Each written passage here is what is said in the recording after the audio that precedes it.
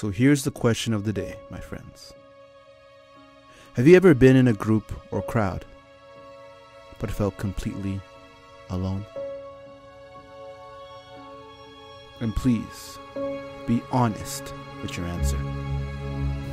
My last video was about perspective, and you can watch that here. Now I bring that up because at first sight, things aren't always what they seem to be. Now you could be anywhere. You could be walking on the street or even on a bus. You could notice a couple. You could think to yourself, wow, they sure look cute together. But upon further inspection, your preconceived notions may be totally wrong. My friends, what I'm trying to say is we have to learn to look deeper. We must learn to look beneath the surface. Because most people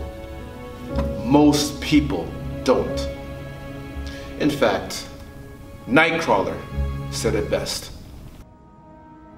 You know, outside of the circus, most people were afraid of me.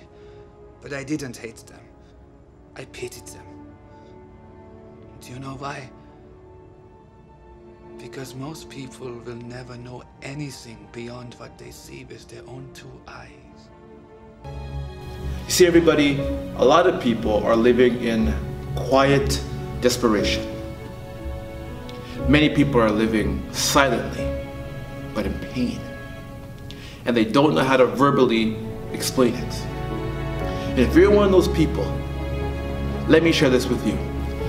Look yourself in the mirror and ask yourself, what will the consequences be if I continue to live like this?